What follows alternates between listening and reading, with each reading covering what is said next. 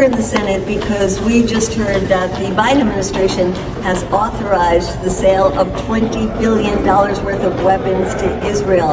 And we are absolutely appalled by it.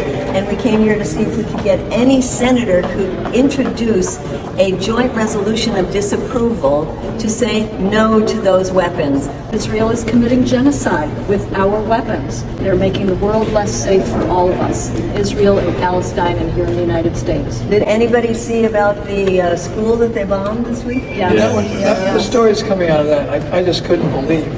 And the fact that they are putting chunks of bodies in garbage bags and that aren't even matching. It's kind of like, here's your child, maybe. Timing is also interesting. How Israel is using those weapons to basically provoke Iran. And they want a regional war where they will pull the United States into it. Yep. And so now you give them $20 billion worth of what?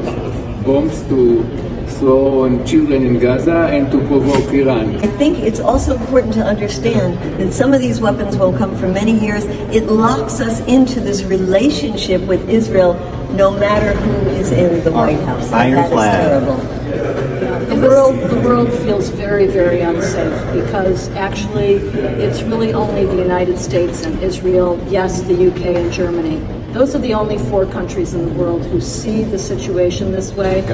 Everybody else understands that Israel is a danger to the world and the United States is a danger to the world.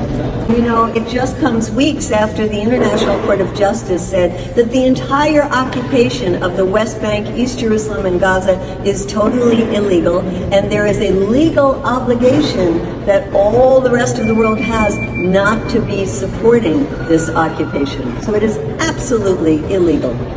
I think most of the world understands that our rules-based international world is totally bogus. We mean that for other people and definitely not for ourselves. So that's why we are here in the Senate building to say, of the 100 senators, won't one of them step forward and introduce this joint resolution of disapproval, which would give us time to then push the rest of the senators to join onto that?